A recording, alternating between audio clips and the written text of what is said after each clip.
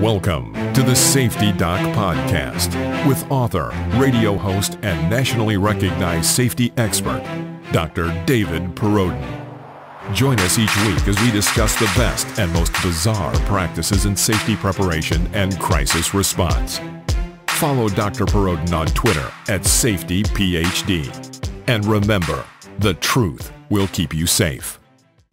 This is Dr. David Perrodin, and I want to thank you as we begin another journey into school and community safety. If you're looking for industrial safety expert, Appalachian State University professor Dr. Timothy Ludwig, please visit www.safety-doc.com. Again, that's Dr. Timothy Ludwig at www.safety-doc.com. So we're biking down the street at a pretty good pace. And suddenly, Robert puts his feet down. And I'm at the front, he's at the back, tandem bike. I'm like, Robert, what's up? What's up? And I'm trying to keep the bike upright. I work it over to the side. And I said, why'd you put your feet down? And he didn't respond. I said, are you okay? Any problem out here? Is it too hot, too cold? But nope, he was okay. He was okay. For some reason, the feet just went off the pedals. We've done this tandem biking many times before. I'm an experienced biker, so I was able to keep the bike upright but just the strangest thing. But Robert has autism, and he's a high school student. So it's fascinating when I'm able to go out on rides with him. So I go out, and there are other people that go out together on these bike rides and use these tandem bikes, which are awesome.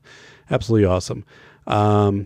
And we go through areas which have gradual sloping, you go down and you describe what's happening and going up. But recently it's been a little bit different. So use these as an opportunity to foster communication and discussion, because in addition to having autism, Robert is also blind. So we bike by, and we hear the sound of a roof being put on. Okay. Because there was this hailstorm that went through, and probably like a third of the town was hit by this, where, required new roof, new siding. You could see the holes pecked in the siding, the vinyl siding, especially the white siding was most prominent. And then every house, it seemed, had the sign in the yard, roofing by whatever, or home improvement by whatever. But what you heard was the sound of the nail guns, the sound of shingles being dragged across the roof, the sound of compressors. And trying to describe this to Robert of what's happening around him, that there was this hailstorm. Everything's fine now. Everything's fine. And the roofs of these homes and the sides were all damaged during these storms. And the hail came out of the sky, which is similar to, I guess, ice cubes in a way, and damaged these, and now they're being replaced. So it's an abstract concept. Think about it. It's a hard concept to describe to someone, who doesn't really understand what a storm is. And I asked Robert, what is a storm? And because he can associate things that go with a storm, wind, rain, but as far as, like the damage that can be done to a storm and some of those more abstract things, he's not able to do that. But he's able to do a ton of things. He's able to do a lot. But so we're biking, and I'm saying, okay, listen, up ahead on the left, they're going to be working on a couple homes. So we go by. What do we hear? We hear the air compressor. Okay, right now, what are they doing? They're putting down the shingles. It's actually, bringing a shingle. I've got extra ones. Here's what a shingle feels like. Goes on top. It's on top of a lot of houses, not all of them. But wow, while biking. And you know what? Robert's a strong kid, so we also work on cadence. And I'll be like, okay, we're going to push down, left, right, and I can figure out when our cadence is correct because I can feel his pushing down on the pedals. Because otherwise, it could be a lot of work for me to get the bike going, especially up hills, because we keep the tires a little under inflated, kind of help with the maneuverability of the bikes and traction. But it can be a lot, especially, you know, when you have a high school size student on the back. So we're going through and we're hearing this, and pretty soon William's like saying compressor, and they're pulling the shingles and they're putting down the shingles, and it's just amazing. But you know, what I wanted to talk about today was something I thought about during that bike ride. And it is, what's the rubric for good? What is the rubric for good? How can you look at something and just say, yeah, that's good. That is good. What is happening right there, or that image, or that whatever, that's good. Okay. And not get it where you have to run all of these filters of judgment and everything. But that is good. And I thought about, as we would bike past people and they would recognize that Robert was blind and the other students were blind. Because obviously School for the Blind is very close to this area, so they could kind of recognize when the students are out. But how do you know, I'm trying to put myself, if I had no awareness of Robert and other students, and these students are biking by, I'd look at that and I'd be like, that's good. That is just a good thing. That's just good. There's goodness in that. And I wouldn't be able necessarily to identify the litany of reasons why that is good. It's just good. At face value, that's good. That's good. And I'm thinking, how do we know, though, what is this rubric that we automatically have that fills in, you know, kind of like the bingo card of ding, ding, ding, ding, ding, ding, ding, 4 points here, 4 points here, 4 points here, 4 points here. Okay, it all adds up and we've hit our score and this is good.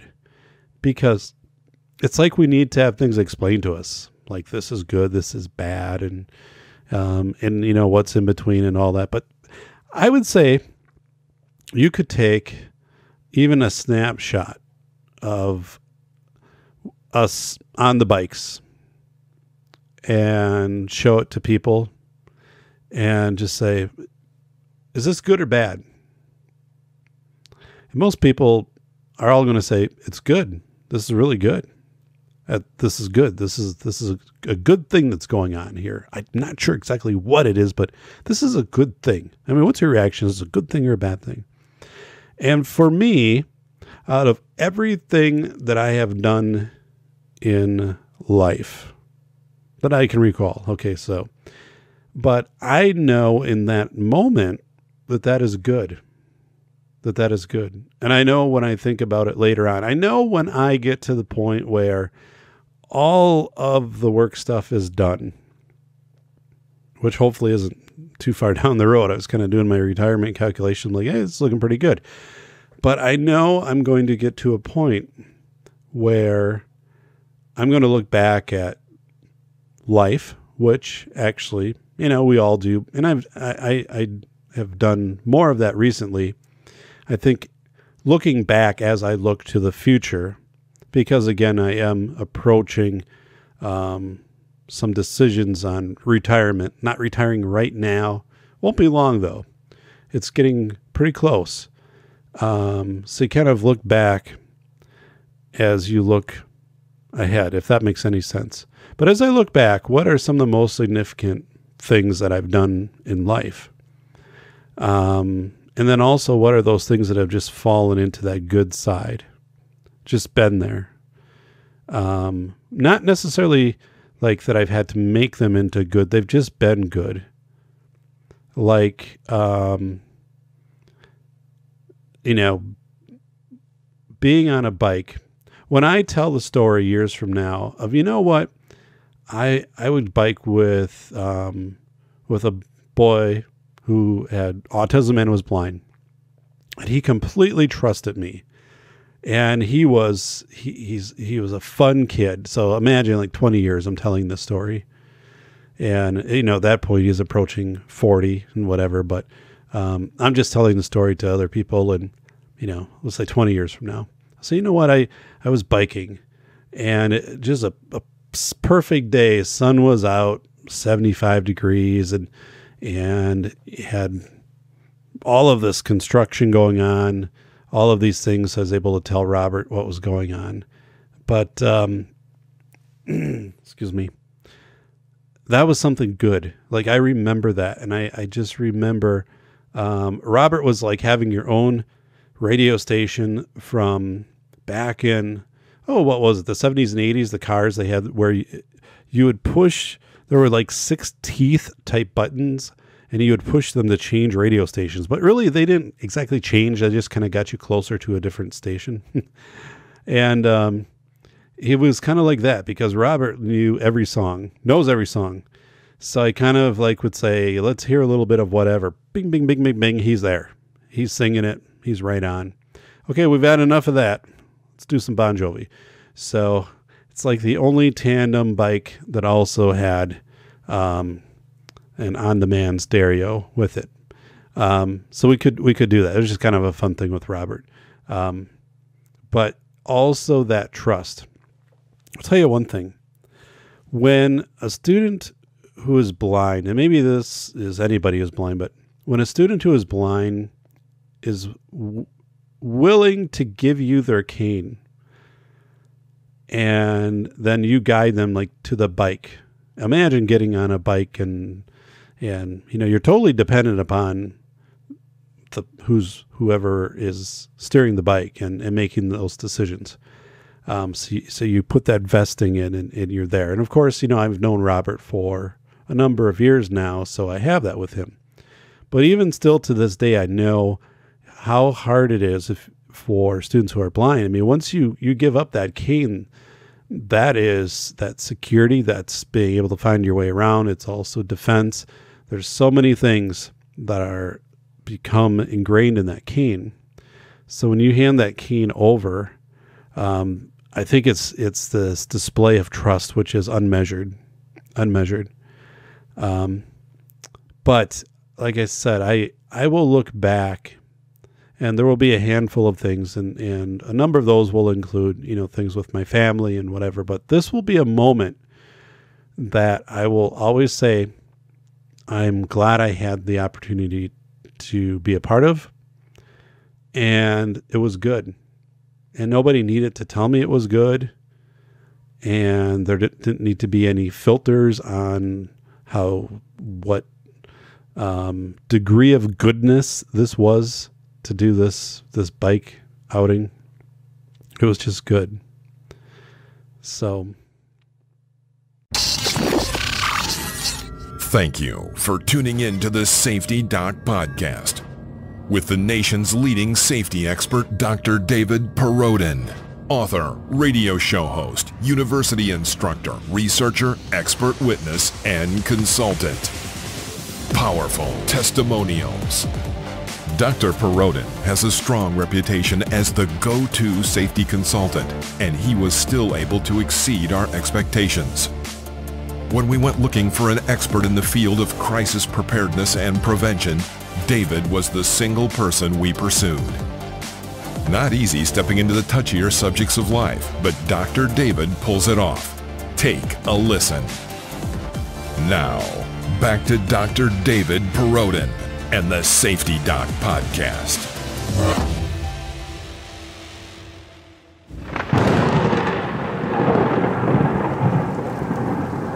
My daughter. It reminded me a little bit of maybe in the 1950s, reading back to the 50s. And I used to go through the Time magazines. I used to love those, from the 1950s and just paging through. Just love those. My daughter, though, second grade, my youngest daughter. So this was a while ago, but I forgot to share it. And I want to share it because I think it's really a moving story. And again, I think if we talk about something that is just innately good, but it was the night I was going to take her to, so she could pick out things for Mom for Mother's Day, or she had one item she wanted to pick out for Mom for Mother's Day.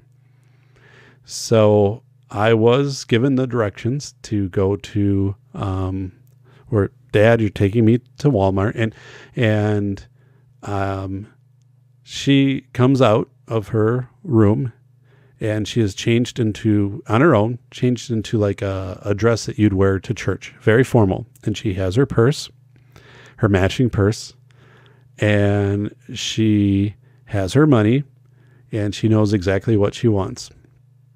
And she wants daisies, and she had been there when we did our regular shopping. My wife had pointed out some daisies in the front, and they were in an orange container, front of the store, and she had just mentioned those. And so my daughter was insisting that we get these daisies. So we drive, and it's not very far from where we live.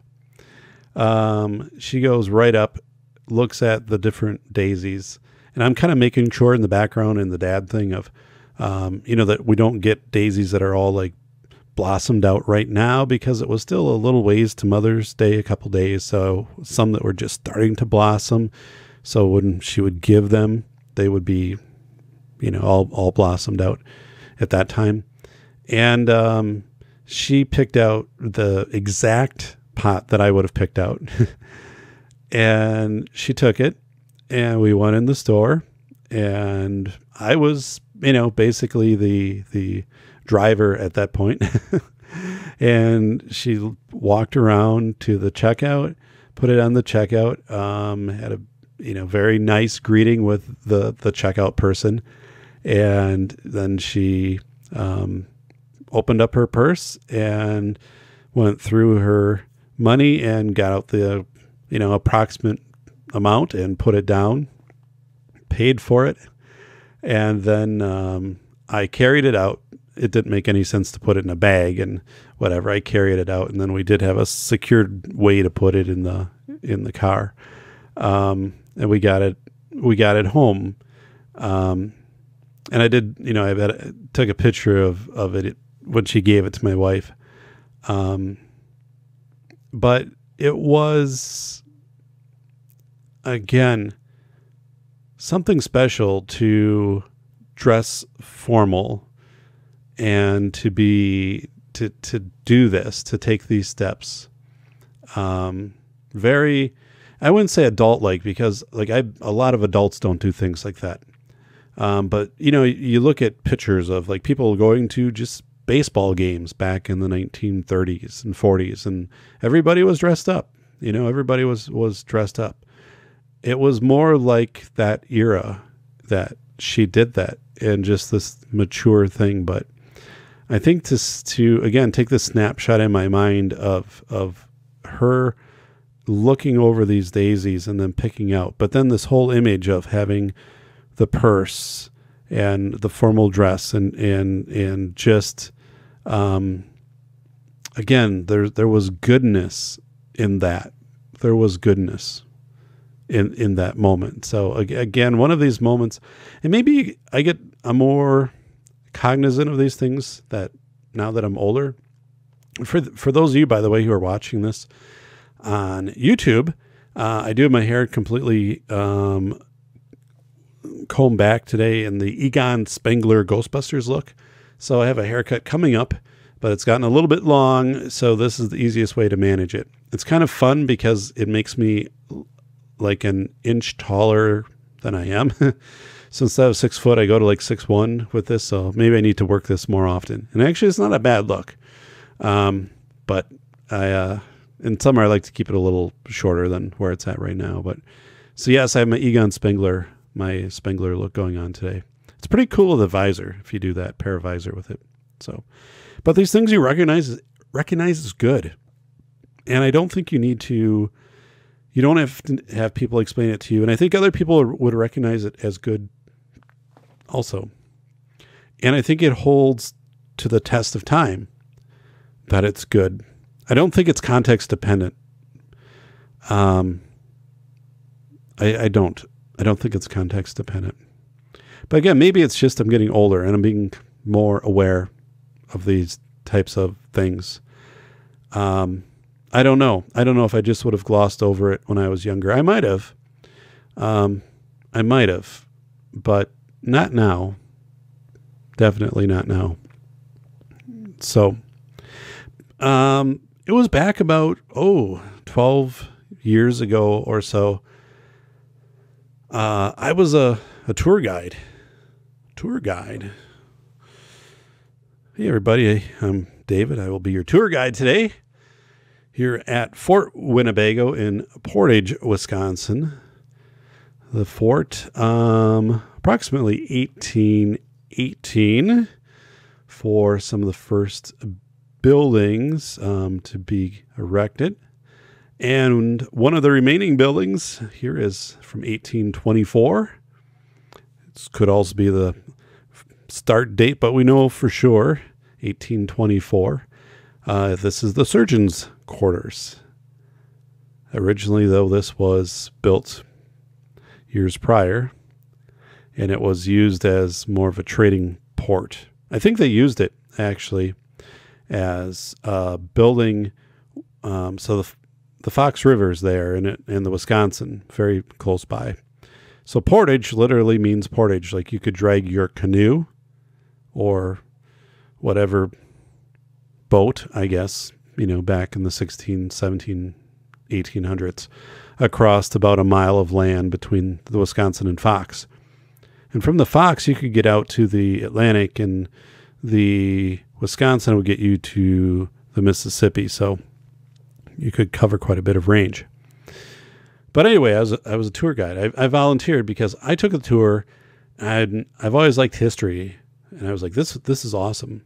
So what happened was, I believe it was in 1828. In 1828, there was a formal military fort. It was Fort Winnebago that was built on this site at the edge of my town. So from where I live on the Indian Hills subdivision, literally meaning I live where the Winnebago encampments were 200 years ago. So, but anyway, so the fort, but the first building that went up on that area, I think was around 1818. And it was this building that got turned into a surgeon's quarters, which then, later it became restored by the Daughters of the American Revolution as the only building left from the fort. But anyway, so I'm a tour guide. Yeah. So I learned to be a tour guide. I get the script. I'm going through it, did my own research. And I did it for a couple of years and then just didn't do it anymore. Once you have a family and stuff like that, then other things. But I enjoyed doing it. And it was mostly, it was just weekends. It was a couple hours on, like a Saturday or a Sunday or something like that. And there were never like a lot of people, but people would come by. And so I'd give them the tour. But I also, let me get back to the building. So the building was there, and then you could go up and hire someone to help you move your things from like across the Fox to the Wisconsin, or Wisconsin to Fox. So that's how it was originally put together. And there's a basement. It's not very big, but so you can go down, and it's probably like 4 or 5 feet high. And I think you could also pay to have things stored there. I'm not so sure on that. I haven't done the tour for years, but this building was fascinating to me. Fascinating. So there was actually a footprint from somebody pushing down to do a wheel, spinning yarn, a footprint that was pushed into the floor. So, it had been painted, sealed over many times, but this footprint was still, this indent was still there of this foot. Imagine that. So the fort, next to the fort, there was a hospital, and many, many people died. Indians and soldiers died, from the flu and just other, conditions. I mean, he didn't live that long. Come on. I mean, he's back.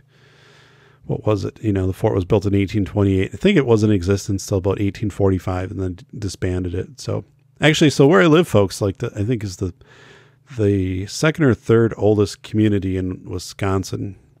So there used to be a time when people would like, hey, I'm putting an addition on my garage, and then they would find, some bodies they'd dig up because people were buried there, and nothing was ever marked. But it's kind of just an old town. That's what you get.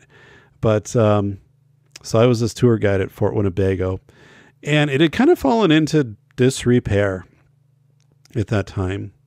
So I also used my skills to work on some upkeep of the facility. So like work on the shutters, and I did all this volunteer. But stuff like that, some of the landscaping, and my dad and I kind of put together this project where we would work 2 full days on rebuilding a split rail fence. Okay. That had been rebuilt at some point. I mean, this wasn't an 1824 split rail fence, but had been rebuilt in the original fashion of a fence that was there before, which was probably there before, whatever. So this fence was about, maybe 100 feet long, the split rail fence.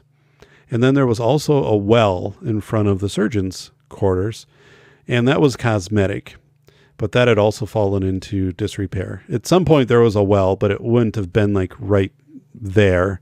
It would have been probably somewhere else. But, for the whole display, that's where this well had been probably built, maybe around the 1950s, but it had fallen into disrepair. So we put together this project of, we're going to basically work on the grounds for 2 days, rebuild the well, and also the split rail fence.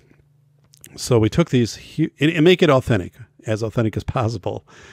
So I had a lot of my tools, and my dad got fence posts and weathered fence posts that had been, used for ginseng farming, actually. Brought them down on a trailer, and we hand cut these to length and notched them. And I used lag bolts, huge lag bolts, because I needed this thing. I didn't know how to do the Jenga puzzle of trying to get this thing together on its own. And I didn't have time to, drill through with hand drills and make little pegs and try to hold this thing together like that way. Like there was some sacrifices that had to be made for authenticity, or to authenticity. But anyway, I did this, and with my dad. So all of these lag bolts to hold this together, and then you kind of put the one piece over the lag bolts and disguise everything, and it looked great. Super solid. And we drilled down, or not drilled down. We had manual post hole diggers. So as we're taking this thing apart and then like building it, out at 10 feet, and then take down another 10 feet, and then build that 10 feet. It turned out remarkably well. I mean, it looked super authentic. It was solid. And a lot of this had kind of fallen down and just gone into disrepair, like I had said. So that was really cool. And then we got to the well, and were able to rebuild the well. And I have a picture of that. So if you're watching the YouTube version, you get to see that. But we rebuilt the well, and that turned out really well too. And it was very strong. To this day, it's still that same frame that, so that turned out really well. The well turned out well. And then of course, trimming up all of the trees and just mowing and, just trailer loads full of leaves and that hadn't been raked. They would just fall and kind of decay, and then the next year more leaves would fall. And it was one of these places that just didn't really have much of a budget. And it wasn't run by the city. It was run again by the Daughters of the American Revolution. So there were limitations on what could be done, and any resources really went into the building because just to keep the foundation, the one wall was kind of leaning outward, and they had to do some work on that and things. So any money that would come in would have to go into things like that.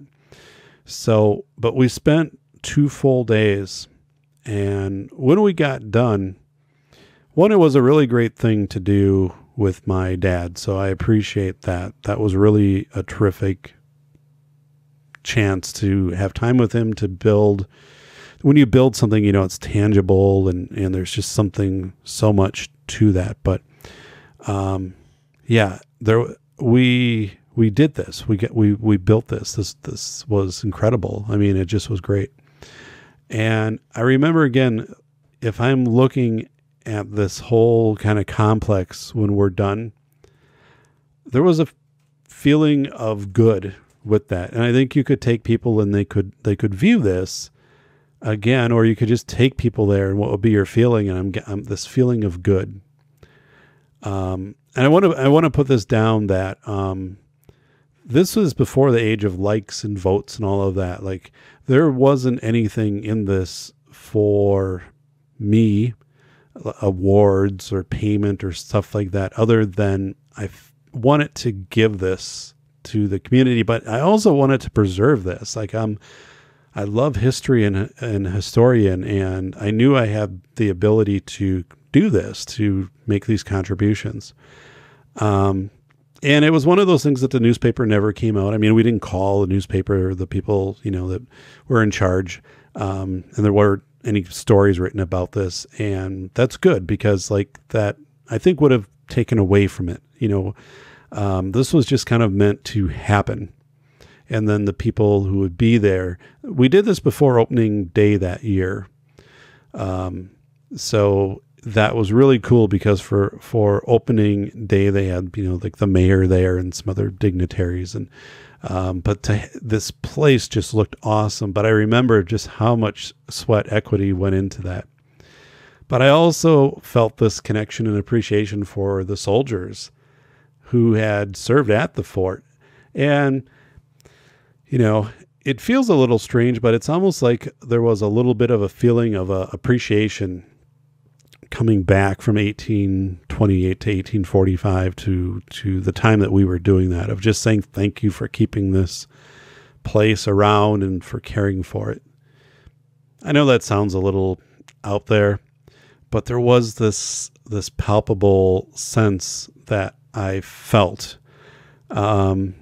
especially, once we got it moved along and close to being finished, of just, that we had secured things that needed attention, and put a lot of work into it. And just that, again, it went from looking disrepair and decayed to looking in that original state of, how it had looked probably back in the 1840s. So it was just really cool. Really cool. Thank you for tuning in to the Safety Doc Podcast with the nation's leading safety expert, Dr. David Perrodin, author, radio show host, university instructor, researcher, expert witness, and consultant. Powerful testimonials. Dr. Perrodin has a strong reputation as the go-to safety consultant, and he was still able to exceed our expectations. When we went looking for an expert in the field of crisis preparedness and prevention, David was the single person we pursued. Not easy stepping into the touchier subjects of life, but Dr. David pulls it off. Take a listen. Now, back to Dr. David Perrodin and the Safety Doc Podcast.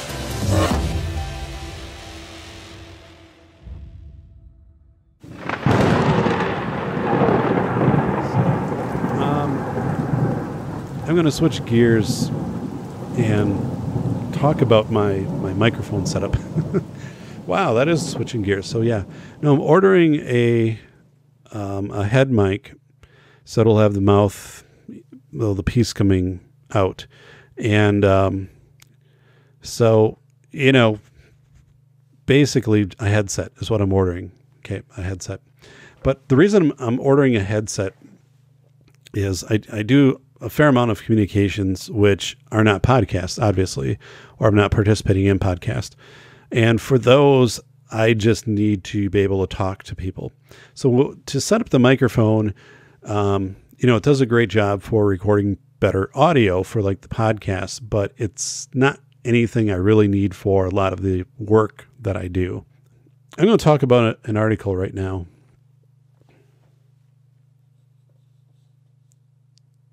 And it is The Real Meaning of Good and Evil. Whoa. Okay. August 23rd, 2013. This came out of Psychology Today.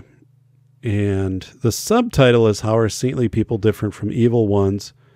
What Does Good Really Mean?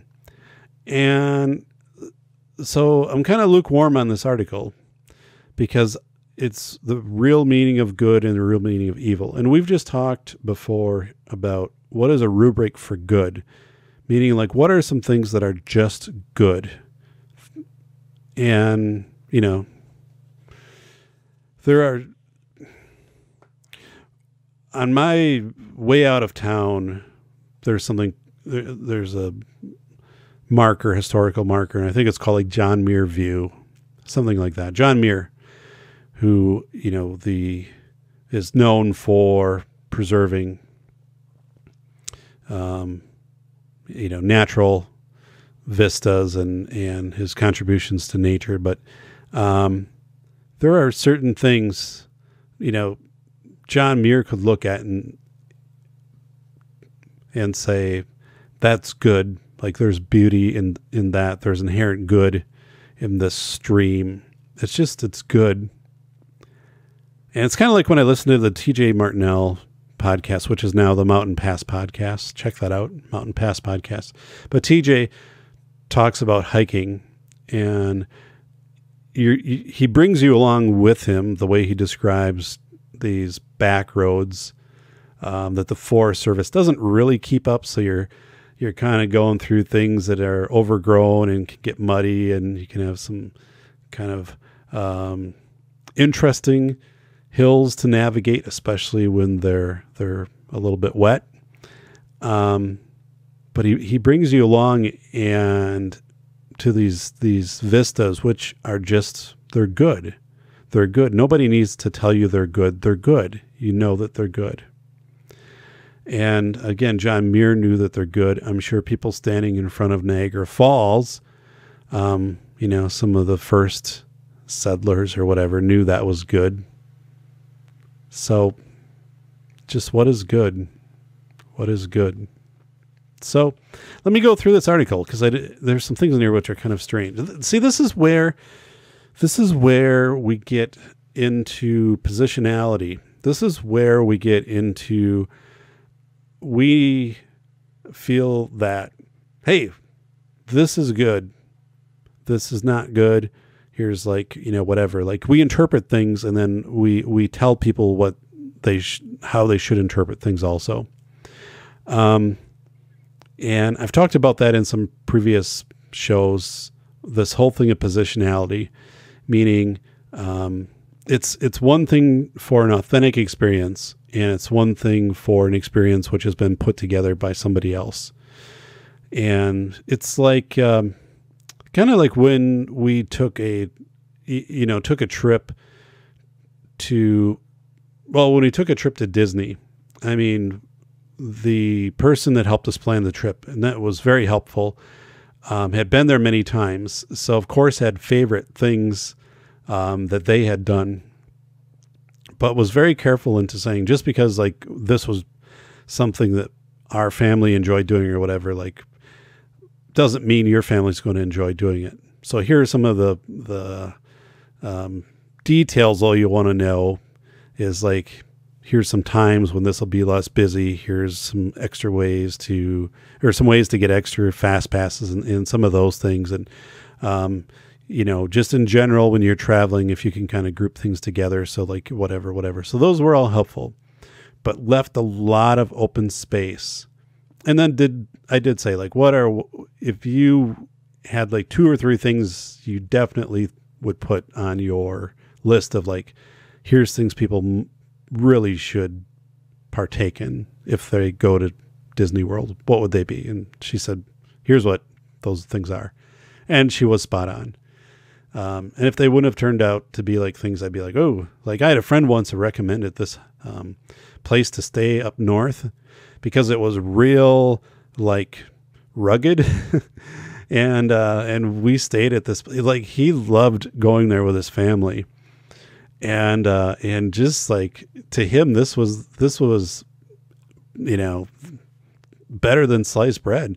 So we booked it and we hated it. It was way too rugged for us. And I remember, my daughter looking at the bottom of her socks after she walked across the floor in this place we stayed in, they were like brown because it was rugged. I mean, it wasn't meant to have kind of the modern conveniences and stuff like that.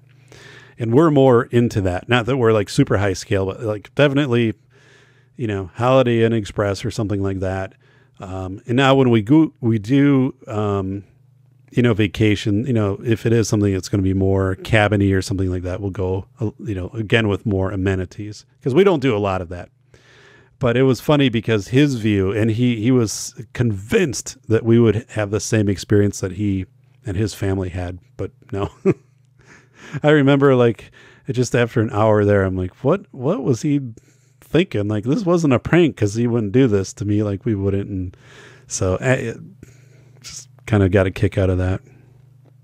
So let's talk about good though. What is good? So per this article, good means a lack of self-centeredness. It means the ability to empathize with other people, to feel compassion for them, and to put their needs before your own. Okay, I'm going to read that again. Good means a lack of self-centeredness. It means the ability to empathize with other people, to feel compassion for them, and to put their needs before your own. I don't agree with that. I believe good exists independent of that. Because right now we're assigning what a human is assigning as good. So you have to put compassion into this and empathy, and it's not self-centeredness. But I'm like, again, like Niagara Falls or, my bike ride with Robert. I mean, these types of things. You don't have to inject this empathy, self-centeredness, putting compassion in there, needs before your own. Some things are just good. Okay? So this is very important, I think, for psychological health.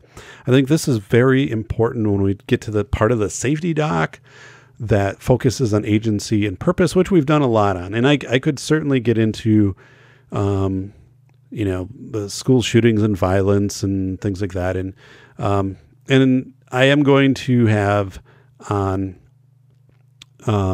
Will Cloud, who is producing the movie Just Another School Shooting. I'm serving as a consulting producer to that. And Will's going to talk about his motivation to film that. He's got quite a crew put together for that, including James Russell, who worked on Star Wars. So we're going to get into that.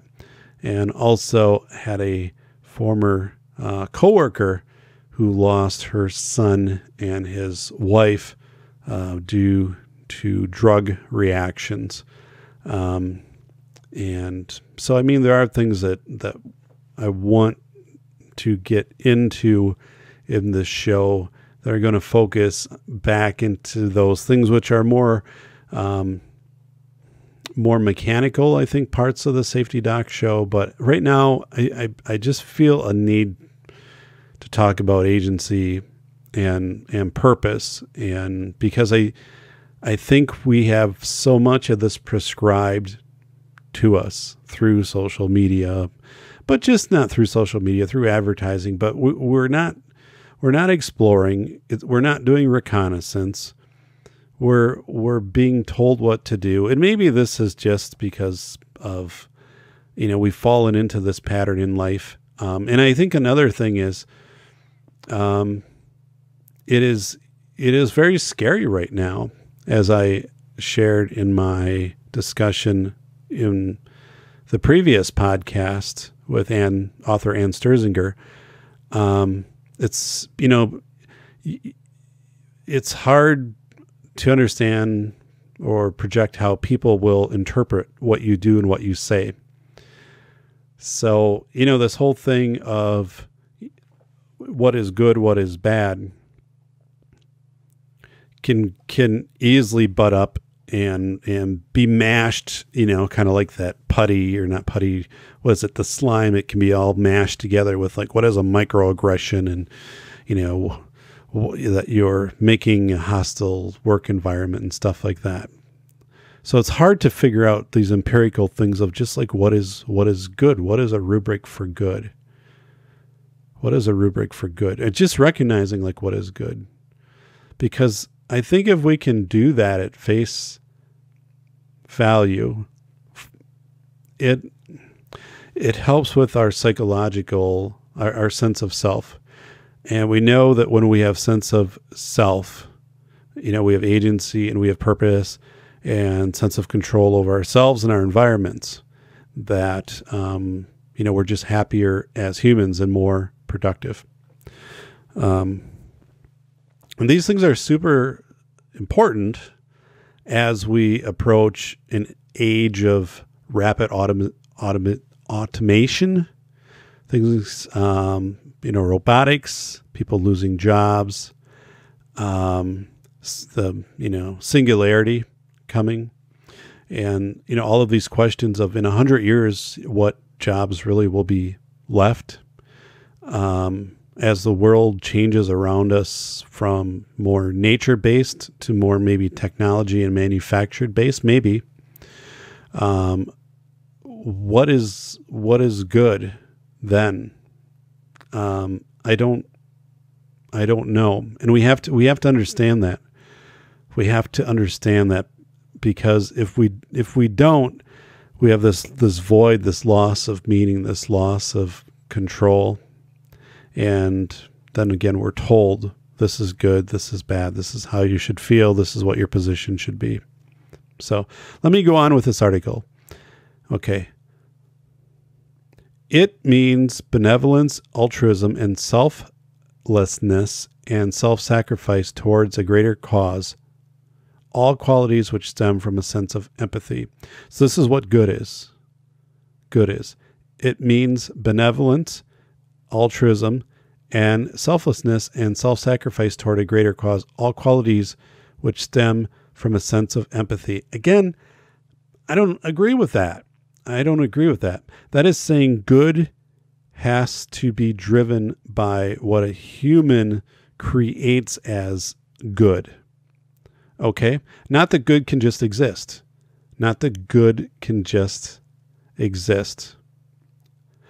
I love biking, and I'm planning on biking tomorrow. I actually just charged up all of my various lights on my bike.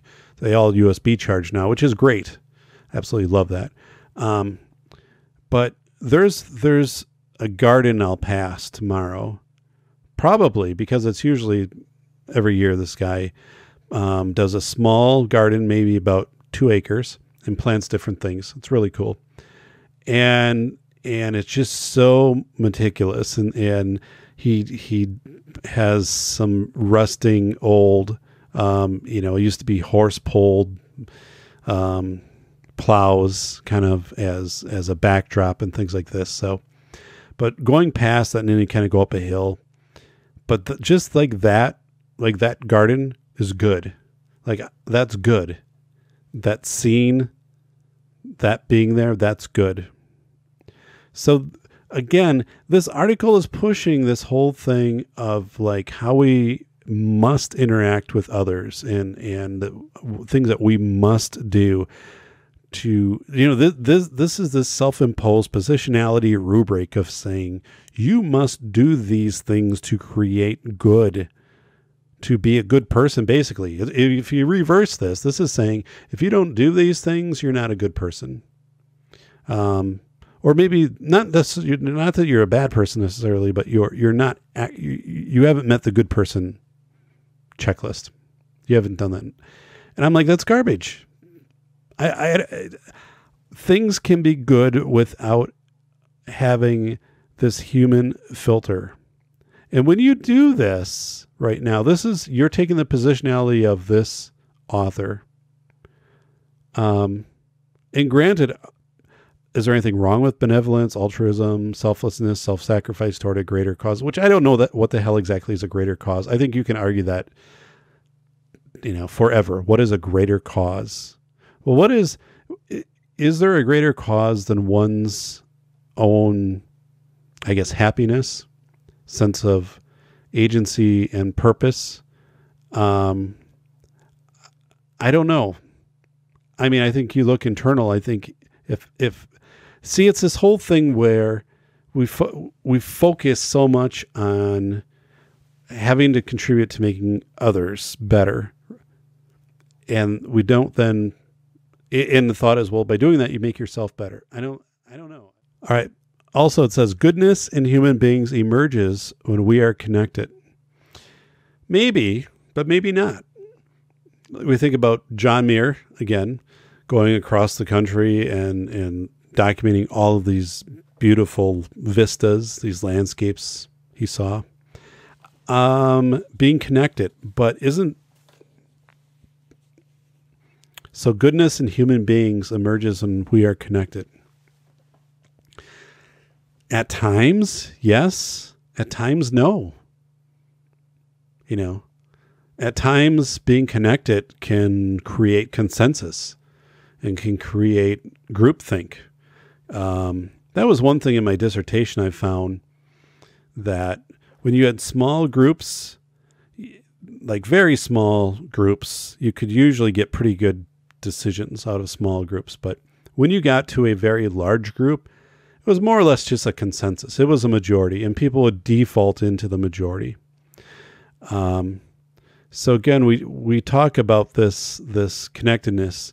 If there's a disaster and you walk out of your house and everybody's running in one direction, most people are going to start running in that direction, even though they don't know why. They don't know the first person that started to run in that direction and then the other person that followed. And if it really makes sense to do that, they're just doing that.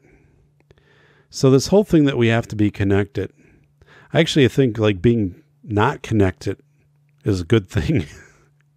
Being connected at times is okay. But, how many of us are checking our phones, countless times per day, and social media accounts and TV and all of these types of things? But you know what? Life is fine and goes on without being connected. And boy, I just think that's a statement that pushes positionality, pushes somebody else's agenda onto you when you read an article like that. And it's like, oh yeah, these are things I should really do, or these are ways I should really live my life. And it's like, no, I don't think so. I think you have to critically evaluate all of these things, which is good to do that, right? Critical evaluation. But you are in control of you, and you look out for the loved ones around you also. But ultimately, you are in control of you. So this whole prescription, and that's why these self-help books, fly off the shelves, and all of these things, diet books and happiness and, whatever. But the reality is, again, do those really work? Not really. People will reach out for an easy way. They'll try to take somebody else's path that might have got there. Maybe they sustained it. Maybe they didn't. I don't know. But I just think again and again and again and again, the positionality, understanding when you are being told something versus like what I talked about earlier with Robert and with my daughter and the flowers and those types of things, versus like this person saying like goodness in human beings emerges when we are connected, and gives all of these types of things. No. Afraid not. I'm not going there with you. I'm not making that trip. I'm not doing that. So it also talks a lot about the fluidity. It's a word used throughout this, of goodness. And it seems very contextual. Like that can be good. Things can be good now, can be considered good or innately good, but like in a different context, 10 years from now, 100 years from now, 100 years ago, it wasn't good, whatever. And again, I think goodness is goodness, and it's independent of time and context. So, and it is independent of this whole fluidity thing. So I don't know, folks. But the more I work in safety, I find that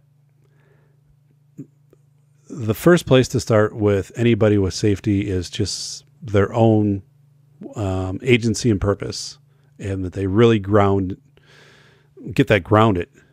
And then once they have that and can identify that, and it's amazing how many people will admit that they've been more or less a kite, the winds of the positionality of others, political parties or left or right or whatever, how much that's controlled them. And you hit the wrong wind, you can go and crash that kite and smash it. So it's again amazing to me, because these are people who are, my age or younger or older. And once you've been moved to that position, or to that place where positionality, and you've been so controlled and just have been told what to do, told what is good. I don't know. It's not good. It's not good, because you'll always be looking for that. I was watching this documentary that how they built the Met or the Metropolitan, was it the Lincoln Music House in New York. I think it was back in the early 60s. And the architect got some people up on stage, and they started to sing before the building was completed. And he said, once I could hear the voices come off the different angles of the way that I had designed the building and everything, I knew that we had good acoustics. I knew we had good acoustics. Now, he didn't have machinery. They weren't measuring everything from every angle and whatever, but he said, I knew the building had good acoustics. I knew it. And it did. That was later confirmed through, these machines, which are, again, have positionality because they're created to measure certain things, and there could be machines created to measure other things. But there's something, again, that can just be identified as, that's good, we're good. So thank you so much for listening to the Safety Doc podcast. Please check out my previous podcast. This is number 70, so we have a number of podcasts out there, and I think there's a lot for everyone. This has been the Safety Doc podcast with author, radio show host, and leading safety expert, Dr. David Perrodin. Remember to check back each week for the latest best and most bizarre practices in safety preparation and crisis response. You can find Dr. Perrodin on Twitter at SafetyPhD.